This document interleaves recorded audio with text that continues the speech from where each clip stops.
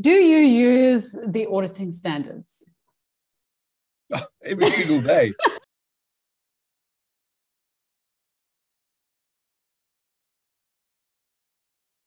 So I'm in office today, actually, but on my desk is my IFRS standards and my Right. auditing standards as well. So when you're a student, when you read it, it doesn't make sense, and you try to visualize Yeah. what it is you're trying to do when Yeah. you're reading certain things. But when you're in practice, you'll be surprised with the amount of It's the like your standards. daily manual. Yeah. And Exactly, as you say, exactly. it's quite fascinating. You're taking something completely new, but it's not like there's a cryptocurrency standard auditing standard. So you're taking Exactly. something that's written for a whole bunch of stuff and you're able to use it to apply it Yeah. to something, that didn't exist. Because you're right. One of the struggles that I have is a lot of my students are like, well, auditing standards aren't practical, or nobody really uses them, or um, so it's good to know that you've got yours sitting on the side of the desk. Yeah, it is, and More you than just read a a lot about, paperweight. like, I was literally sitting with a conversation yesterday, and I was dealing with a client that had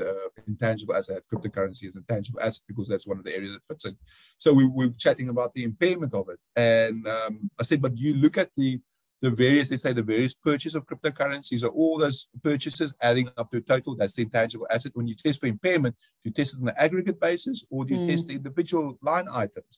And the IFRS experts that I spoke to, they said, yeah, but you have to look at the cash generating unit. But then I said, well, just remember, or the smallest cash generating unit, I specifically read but it spoke about the group of assets on the definition of a cash Yeah. generating unit. Yes, yes. But then I said to the IFRS expert, but just remember, cryptocurrency doesn't generate cash. There's no fruit and tree principle No, here. It's just an no, asset that's held no. for speculative purposes.